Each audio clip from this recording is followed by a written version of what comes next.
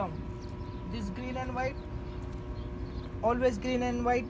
Everywhere electrical equipments you can see ground. First we will check line to line.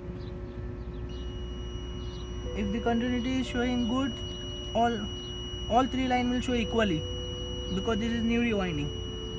3.2. See 3.2. A and B, B and C, and B and A. All three phases will show 3.2 because it's new rewinding. With ground, it will not show anything. See, if this pump is inside water, if any water or any moisture having inside, it will show something continuity over here. Then you can find out this motor inside water having inside rewinding. After this test, we can do Megger.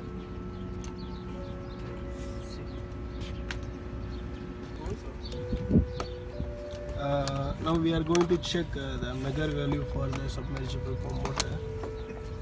Here is the Megger M80515 we are using. Now you can see in the negative you always want to put in ground. Yes. Now you should select the IR here. Then Current we are rating. selecting the 500 voltage. So now we are going to just connect with the motor terminal. The red is connected with base. The black is connected with the ground one. Long press the test button for 5 to 10 seconds, then the test will start. Yeah, now it started. You can see in the display the time is now going up.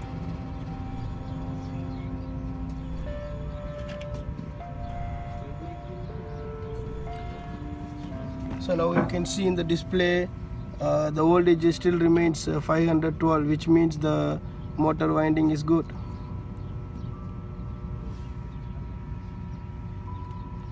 T ohms coming. Yeah, and it's coming around 1 tera ohm. It's a very good winding resistance. So we need to keep running for 1 minute minimum.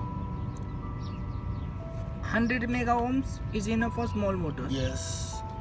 So this is, I think, it's a 17 kilowatt 460 voltage submersible pump.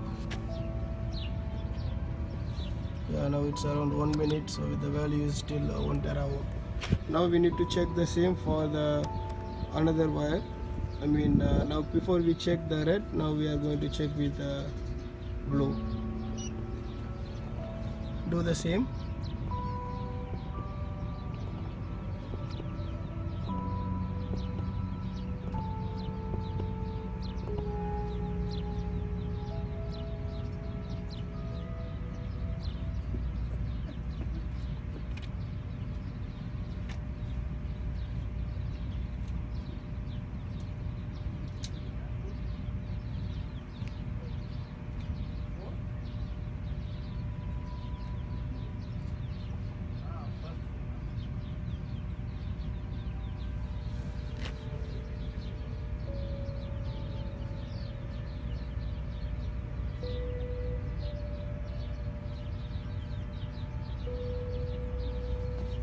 The voltage is very good, it's around 500.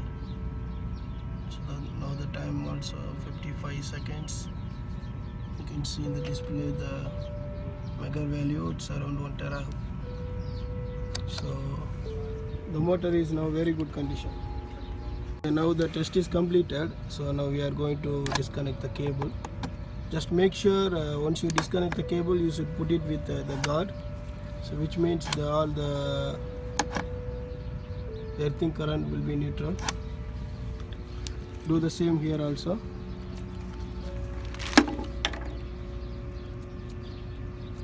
So all terminals just touch with the earth cable. So now the test is done.